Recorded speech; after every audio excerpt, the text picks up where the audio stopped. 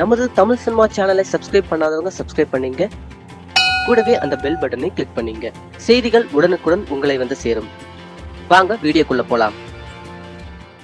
மேகாலயா மாநிலத்தில் 7 வயது சிறுமியை பாலியல் வன்கொடுமை செய்த தாத்தாவை போலீசார் கைது செய்துள்ளனர். வடகொரியா மலையில் சுற்றியுள்ள பகுதியில் வசித்து வருபவர் டோனி என்பவர் மகளுக்கு திருமணமாகி 7 வயதில் பெண் குழந்தை உள்ளது. ஆரம்பத்தில் தனது தந்தையுடன் வசித்து வந்த மகள் பின்னர் அவருடன் ஏற்பட்ட கருத்து வேறுபாடு காரணமாக வேறு இடத்துக்கு குடிபெயர்ந்து சென்றார்.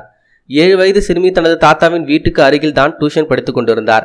டியூஷனுக்கு வரும் சிறுமி தனது புத்தகங்களை எடுத்து செல்வதற்கு சிரமமாக இருக்கும் நேரத்தில் தனது தாத்தா வீட்டில் வைத்துவிட்டு சென்று விடுவார். மேலும் தனது தாத்தாவின் மீது அன்பு வைத்திருந்ததால் அவரையும் அவ்வப்போது வந்து பார்த்து செல்வார். இந்த நிலையில் டியூஷன் செல்வதற்காக வீட்டுக்குள் வந்த சிறுமி புத்தகங்களை எடுத்துக்கொண்டு திரும்பிய போது கதவை அடைத்துள்ளார் தாத்தா.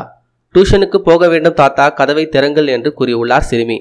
அதை கேட்டும் இரக்கமில்லாத அந்த தாத்தா தனது பேத்தி என்றும் பாராமல் பாலியல் வன்கொடுமை செய்துள்ளார். இதையடுத்து வீடு சென்ற சிறுமி தனது பெற்றோர்களிடம் நடந்த சம்பவத்தை கூற சிறுமி பாலியல் வன்கொடுமைக்கு ஆளாகப்பட்டதையும் உணர்ந்து கொண்டனர். இதையடுத்து பெற்றோர் காவல் நிலையத்தில் அளித்த புகாரின் பேரில் கொடூர தாத்தாவை கைது செய்யப்பட்டுள்ளார். அவர் மீது குழந்தைகள் வன்கொடுமை சட்டத்தின் கீழ் வழக்கு பதிவு செய்யப்பட்டுள்ளது. மேலும் இது போல செய்திகளை தெரிஞ்சுக்க நம்ம தமிழ் சினிமா சேனலை சப்ஸ்கிரைப் பண்ணுங்க.